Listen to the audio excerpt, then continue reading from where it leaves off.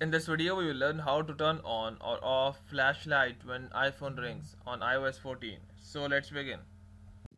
Before moving on, make sure that you have iOS 14 installed on your phone. And once that is done, simply go to your settings on iPhone.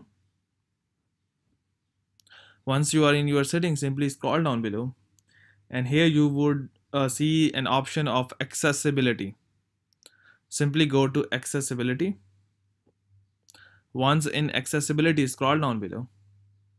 And under the hearing you can see an option of audio slash visual. Tap on this, and in here simply scroll down below, and at the end under the visual you can see LED flash for alerts. If you want to turn on LED flash for alerts, simply turn this on, and now you have a second option as well, that is flash on silent. That is totally up to you. You can turn it off or you can turn it on as you want.